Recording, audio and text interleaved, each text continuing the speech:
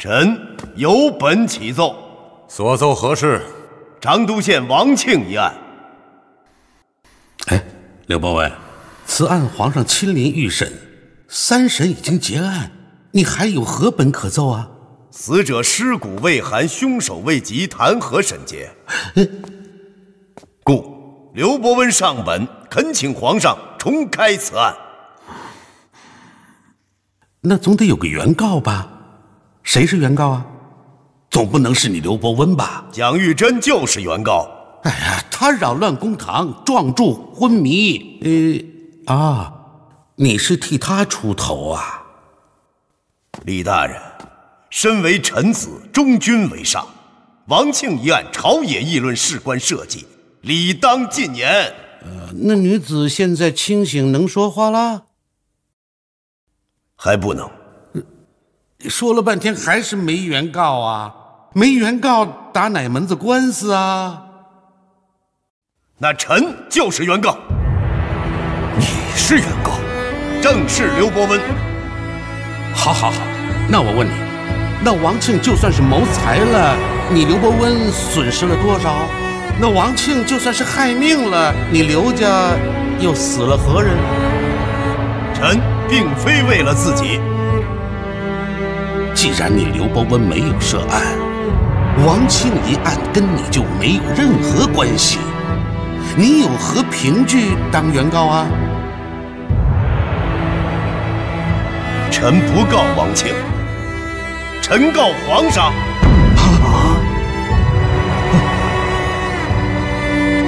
这不是犯上了吗？大胆刘伯温，你告朕什么？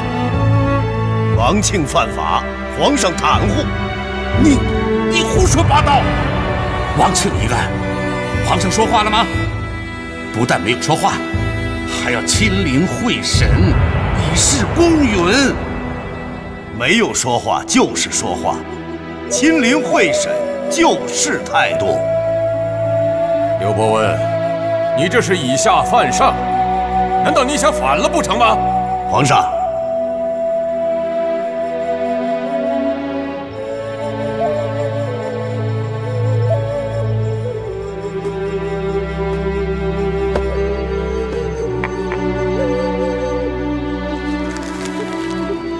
皇上，臣冒死呈状，皇上敢不敢接？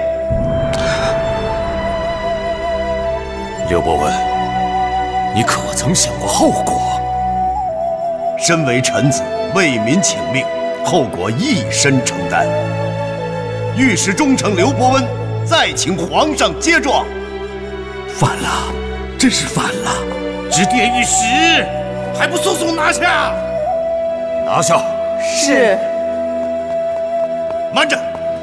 刘伯温，你当朝辱慢皇上，众大臣亲眼所见，你还有何话可说？皇上，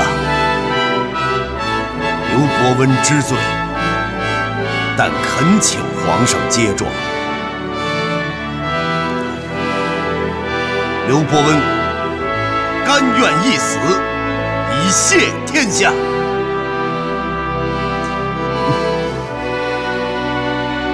接状。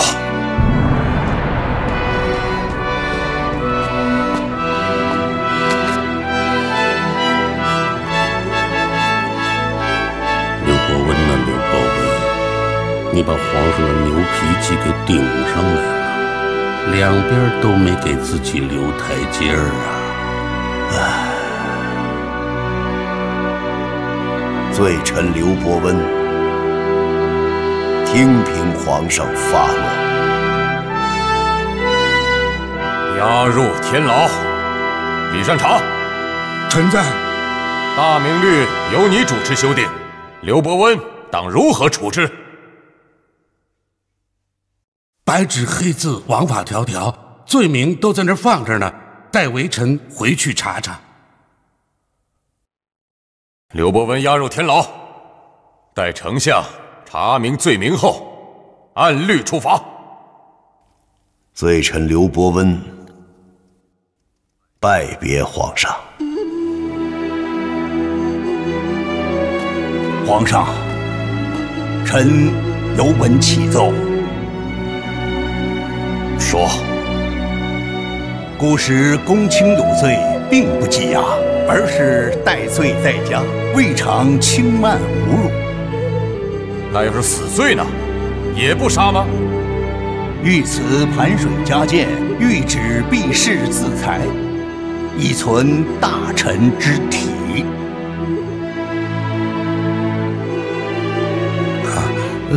宋大人言之有理。不过准了，刘伯温回家，听候处分。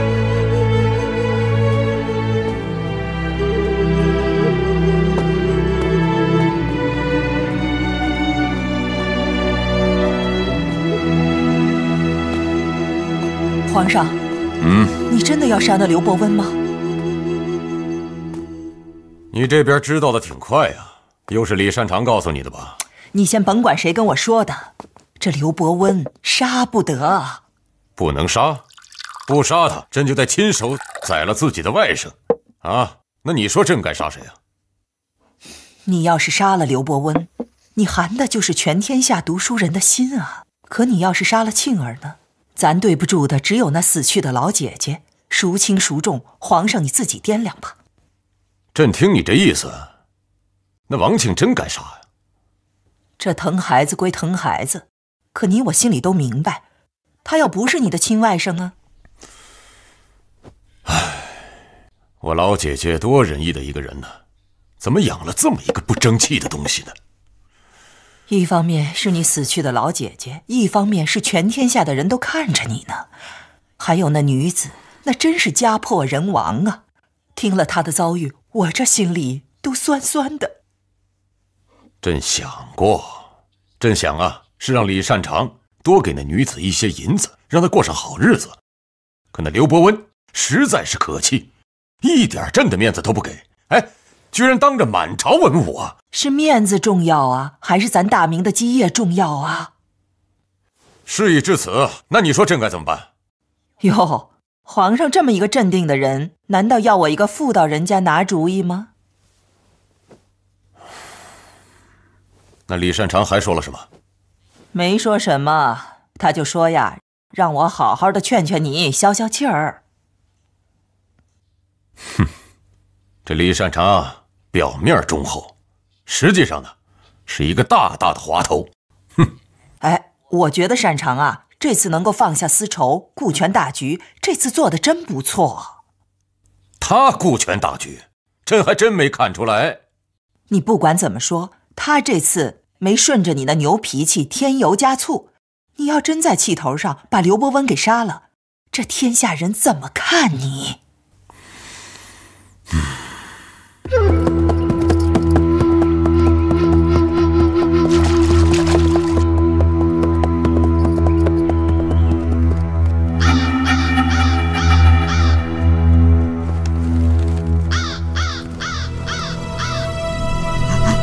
元璋，你身为一国之君，胆敢纵容亲属犯法，残害百姓，本王把你下油锅，打入18层地狱！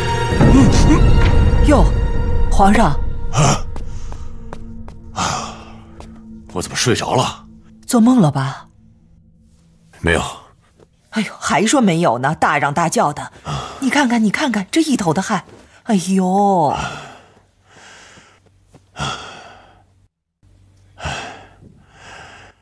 你说真的有地狱吗？啊？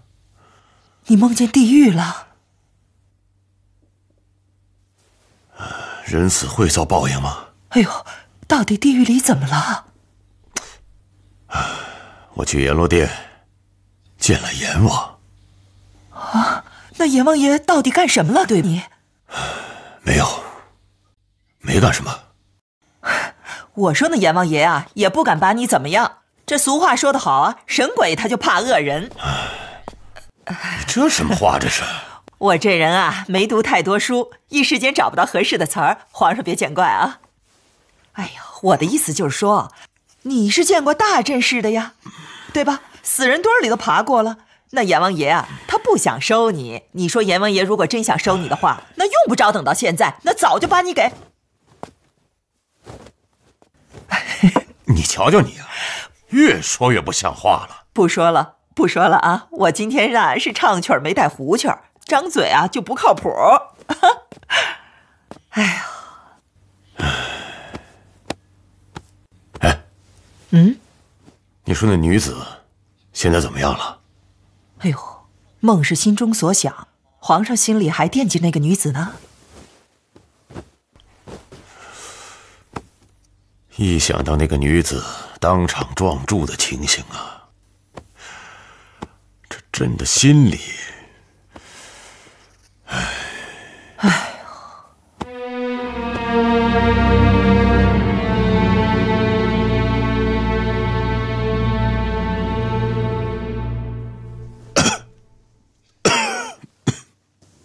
皇上，臣看您脸色欠佳。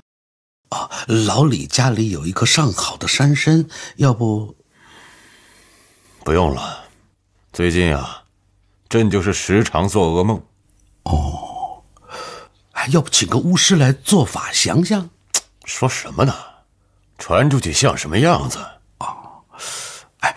再不，咱们效仿唐朝的李世民，在皇上的寝宫门口贴上一对门神。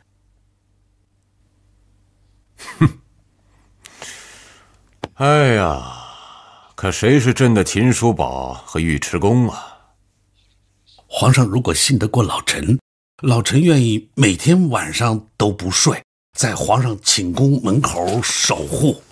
哎，行了行了，真想问问你啊，那王庆的案子反应怎么样啊？可有什么议论吗？还能有什么议论？都说审得公道，全凭证据说话呀。真的吗？您想啊，一个民间女子上告皇亲国戚，皇上非但没有护短，反而是亲临会审，让真相大白于天下。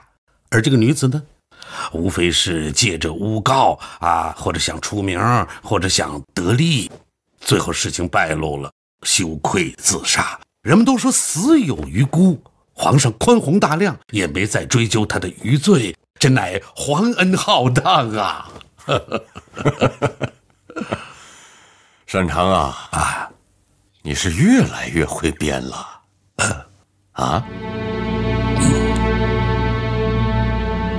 刘芳啊，刘毅那边情况怎么样了？有结果了。信使说事情已经办妥，即日就可回京。好，好什么好？哎呦，宋大人，刘大人，快给宋大人上茶。哎，宋大人，哎呀，刘大人，我这怎么看你也不像一个戴罪候审的样子啊，得意的很呢。哎呀，我真后悔那天在朝上多了一嘴。我呀，真想看看你坐牢的样子。哎，怎么样？皇上那边有什么动静吗？宋大人，您也觉着皇上真会杀我？你还以为你真死不了啊？嗨，你这个御史中丞得罪多少人啊？是，记恨你的人又有多少？那李丞相恨你啊，恨得牙根都痒痒。宋大人，李丞相他多明白的人啊，他不会趟这道浑水。你想，王庆一案是他主审，弄得朝野震动。这万一哪天皇上要是反悔了，这枉杀功臣这罪名可都是他的。他不会。坐。刘大人，你呀，竟出这险招奇策。说实话那天还真把我吓了一跳。什么险招啊？我真是抱着赴死的决心啊！我东西给你，完璧归赵。多谢宋大人。宋大人，既然您来了，我这儿还有事相求。你怎么又……这个还烦劳您转呈皇上。哎呀，您不想知道这里边是什么？我不看也知道个大概齐。一定是啊，你怕你自己有个三长两短，把你的身后家务事托付于我，对不对？于也，夫子，您自个儿看看是什么？这好像是一份供状啊。死了的那个长都知县的自供。哦，王庆的所有恶行都在里边，昭然若揭。说心里话，我是怕皇上抄家，哪天给搜了去，蒋玉珍一案永无天日。惭愧啊，老夫惭愧啊！我以常人之心，儿女私情揣度于你，而你为公为民，胸襟可昭日月啊！哎呦，大人，承担不起。我留下这份东西啊，还另有一番其他的目的。什么目的？保命啊！哪天万一皇上真砍我脑袋的时候，我就把它拿出来，高喊一声：“臣有本启奏。”这我就纳了闷了啊！既然有此本，为什么不在庭审的时候当堂拿出来呢？火候未到。哦，你在等什么？先生，皇后娘娘来了。哦，刘大人，我从后面先走了。好。哎，宋大人，这信我找着人带成了。哎，多谢多谢，变化多端呐。大人请。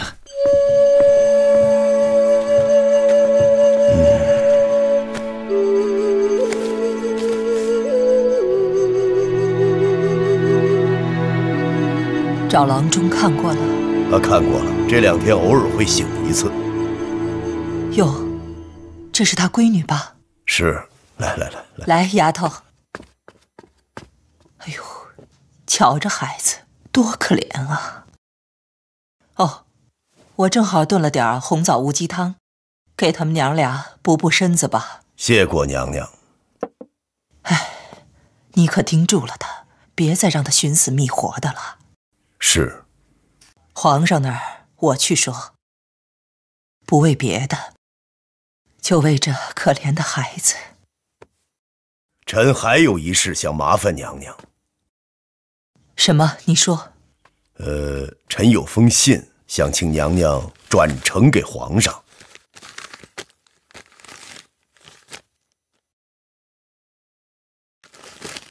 好吧。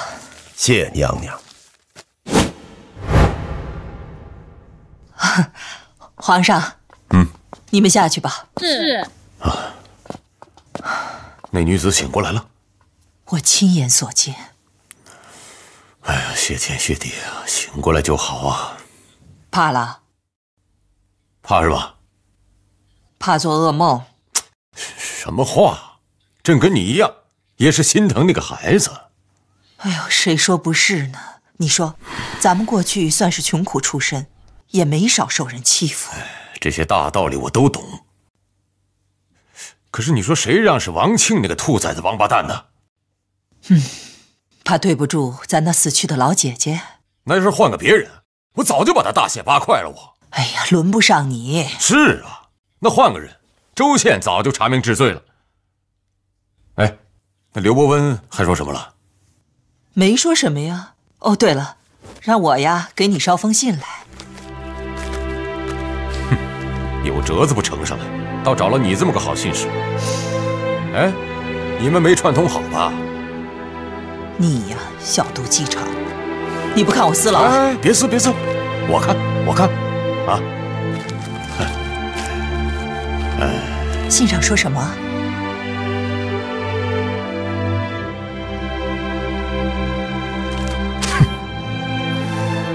他让我重审蒋玉珍的案子。